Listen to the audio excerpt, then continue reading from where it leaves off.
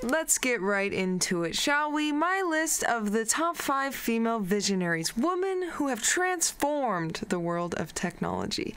Starting at number 5, we have Marissa Mayer, received 14 job offers after graduating from Stanford. She joined Google in 1999 as employee number 20 and was the company's first female engineer. She is currently the president and CEO of Yahoo.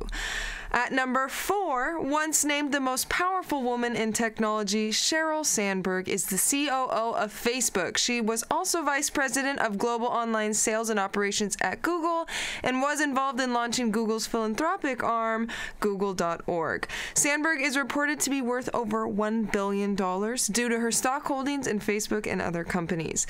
Number 3, we've got Meg Whitman. She's currently the president and chief executive officer of Hewlett Packard Enterprise, as well as the chairwoman of HP Inc.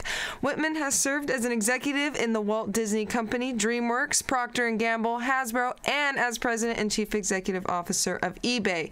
2010, she was the 4th wealthiest woman in the state of California with a net worth of $1.3 billion.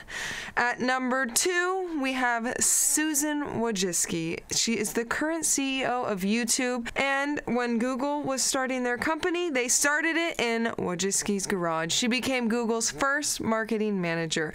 Susan has been called the most important woman in advertising and has been described by Times as the most powerful woman on the internet. And topping our list at number 1, Melinda Gates. She's earned degrees in computer science and economics from Duke University and is the co-founder of the Bill and Melinda Gates Foundation. As of 2014, Melinda and Bill Gates have donated more than $30 billion to the foundation.